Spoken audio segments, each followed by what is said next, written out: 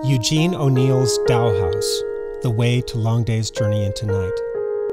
A steep, winding road leads to the front gate of the house where Eugene O'Neill wrote Long Day's Journey into Night.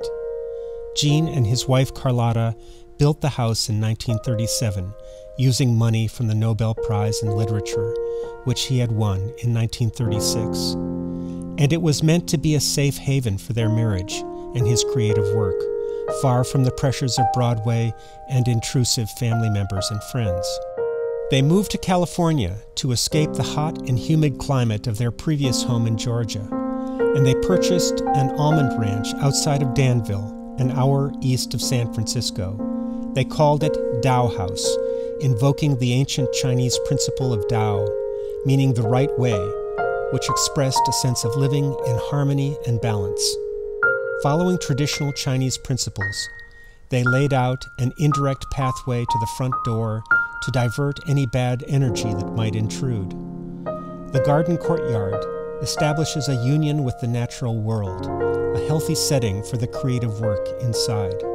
As in Long Day's Journey, the hedge required careful trimming, and Gene was often the one to do the work, following a morning of writing.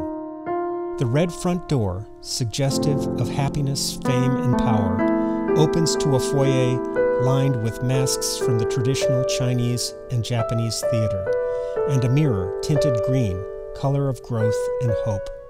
The living room ceiling, painted a rich blue, and the large blue-tinted mirror are suggestive of new beginnings and hospitality. Bookcases held many of the more than 4,000 books owned by the O'Neills. At the center of the house was the parlor, its walls lined with pictures from the O'Neill family history.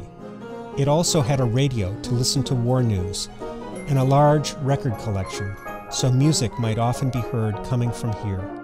They called this Rosie's room for the player piano, a gift from Carlotta to Gene.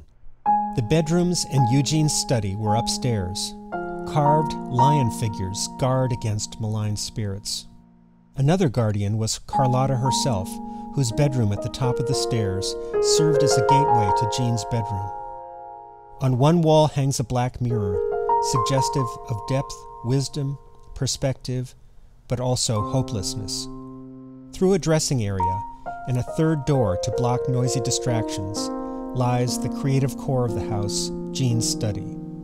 At 2 desks, he pursued his creative work and projected plans for future work, surrounded by the many volumes of his notebooks. From one desk, he looked upon the serene courtyard. From the other, he saw Mount Diablo. Gene did his writing mostly in the morning, and then would go downstairs for his lunch on the terrace or a swim in the pool.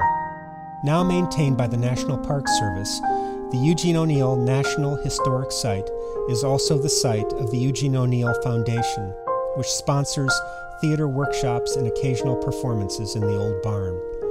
A research library is available to scholars. Just beyond lies the gravesite of Blemmy, their beloved Dalmatian dog, who died just after Gene finished the second draft of the play. In 1937, not long after moving into the house, Gene wrote, "This is a final home and harbor for me." It was not to be, as wartime conditions necessitated moving away in 1944. But in this place he wrote those late, great plays for which he is most remembered: The Iceman Cometh, Long Day's Journey into Night, Huey, A Touch of the Poet, and A Moon for the Misbegotten.